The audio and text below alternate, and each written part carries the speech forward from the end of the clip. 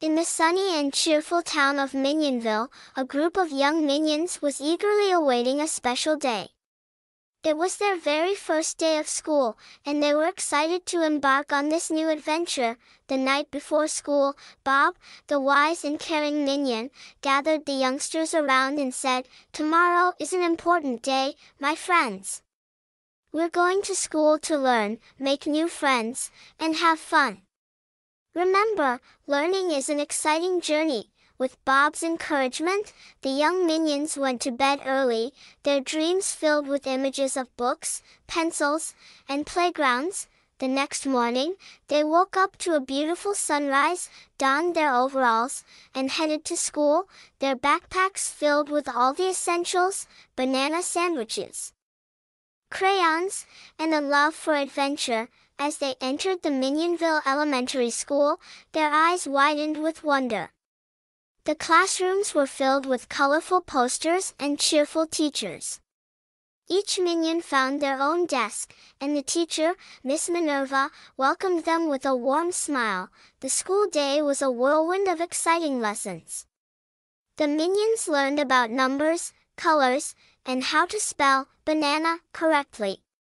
They also had recess, where they played on the swings, climbed the jungle gym, and had lots of fun with their new friends. At lunchtime, they all gathered in the cafeteria.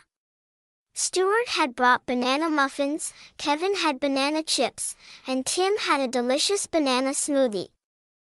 It was a minion feast, but the best part of the day was when the minions shared their show and tell items.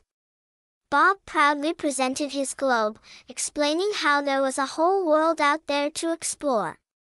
"We minions love adventures, and learning opens up a world of possibilities," he said. At the end of the school day, the young minions returned home, tired but happy. They couldn't wait to tell their families about all the exciting things they had learned. They realized that school was a place to grow, make friends, and explore the world of knowledge. As the days turned into weeks and weeks into months, the young minions continued to thrive at school.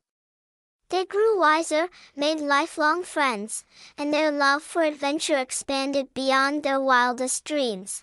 And so, in the sunny town of Minionville, the minions learned that going to school was not just about books and lessons. It was about embracing the joy of learning, making friends, and embarking on new adventures every day.